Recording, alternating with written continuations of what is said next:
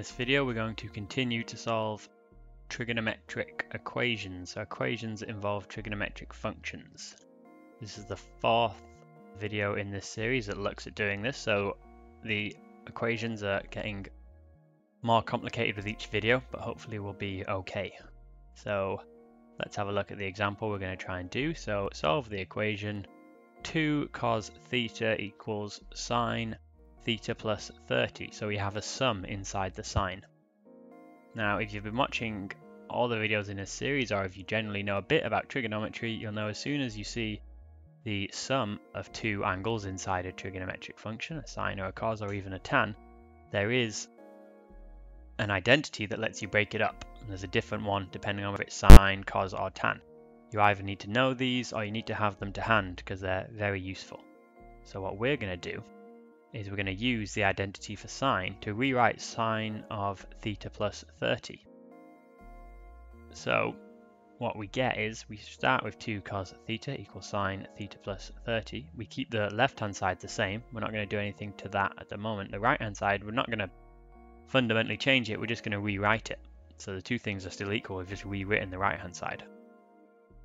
So we have 2 cos theta equals, well this is, I'm not going to go over it again because we've done it in previous videos, but this is where you use the sum angle formula. So the formula for when you have two angles being summed inside the sine, and what you would get is, in this case, because we have theta and 30, we'd get sine theta cos 30 plus cos theta sine 30.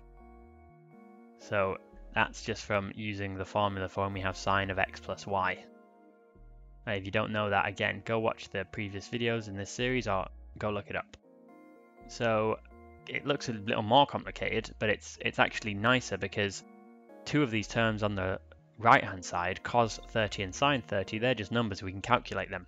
Either put them into a calculator, or you might just know them, or you can use our exact value triangles, which we've discussed in a previous video, to figure them out, because 30 is one of the angles in one of those exact value triangles. So either way, you'll get that 2 cos theta, that's the left hand side, hasn't changed, equals root 3 over 2 times sine theta, so that's cos 30 is root 3 over 2, plus a half cos theta, so sine 30 is a half.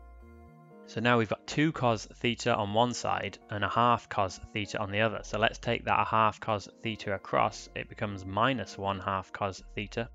So you get 2 cos theta minus 1 half cos theta equals 3 over 2 cos theta, or 3 halves cos theta.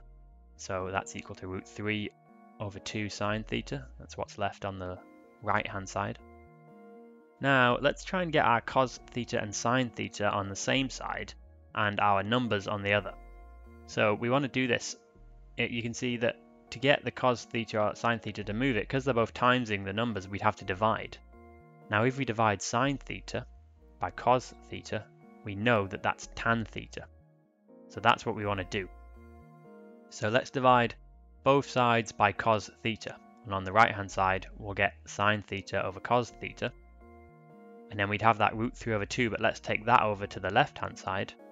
Because it's a fraction that's timesing on one side, if we take it over to the other side we flip it because we divide by it. So when you divide by a fraction you flip it and then times by it. So essentially we get 3 over 2 times by 2 over root 3, so we just take it to the other side but flip it over. So we get 3 over 2 times 2 over root 3. So this is just rearranging the equation. This isn't really to do with trigonometry. So there are videos on rearranging equations in some of the other series of videos in this set of videos. So if you're not sure how to do this, try and go over rearranging equations. But all I've done here is move my terms around a bit. So now I can rewrite sine theta over cos theta as tan theta.